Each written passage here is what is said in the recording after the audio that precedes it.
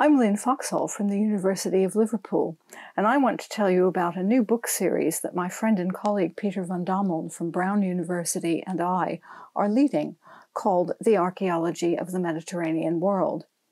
The Mediterranean basin is a region of paradoxes, whether we think of it as a region with a sea in the middle or a landmass with a coastal fringe. It has always been an area of cross-cultural interactions and encounters of many kinds. Lands, peoples, and societies were bound together by maritime and overland connections, borrowing and sharing many practices and customs, but simultaneously maintaining distinctive identities and cultures. Interaction fostered conflict, warfare, and religious rivalries, as well as exceptional cultural fluorescence. This series focuses on the archaeology and cognate disciplines of the countries encircling the Mediterranean Sea, from Morocco and Spain in the west to the Levant, and covers a broad time span from prehistory to early modern periods. It aims to offer unique insights into developments around the Mediterranean and the changing and creative nature of cultural contacts and interactions over time.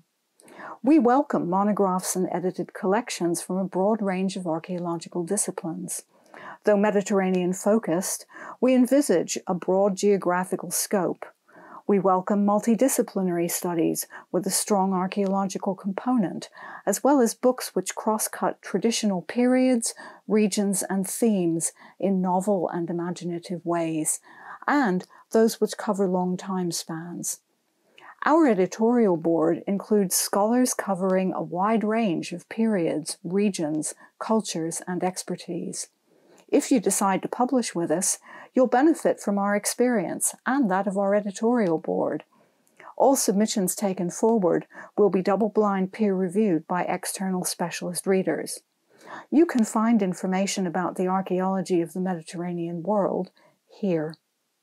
If you have an idea for an exciting monograph or edited collection in the broad field of Mediterranean archaeology, we look forward to hearing from you.